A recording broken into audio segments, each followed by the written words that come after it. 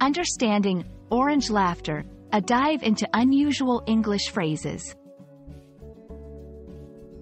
Hello, everyone. Welcome back to our English language learning series. Today, we're going to explore a unique and somewhat quirky phrase in English, orange laughter.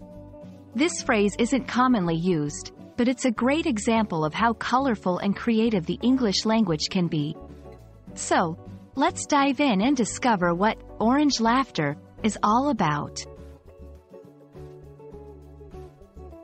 Orange laughter is a phrase that isn't found in standard dictionaries.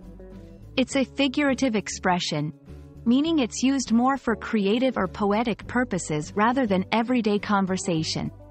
The phrase combines the color orange, often associated with warmth, happiness, and energy, with laughter, a universal sign of joy and amusement.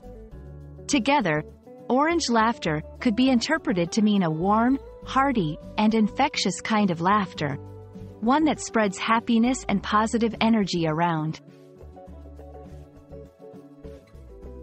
Colors are often used in English to convey certain feelings or ideas.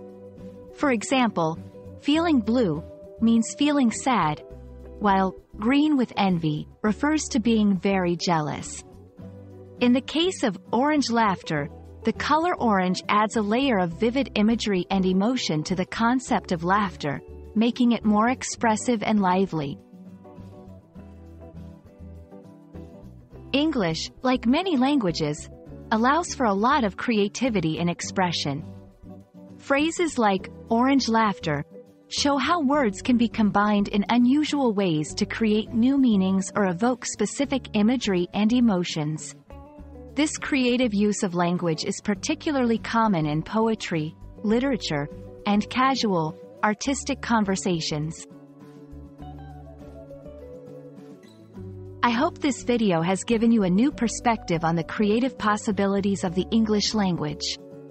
Orange laughter is just one example of how words can be playfully combined to express complex ideas and emotions. Remember, language is not just about rules and grammar, it's also an art form. Keep exploring and enjoying the beauty of English. See you in the next video.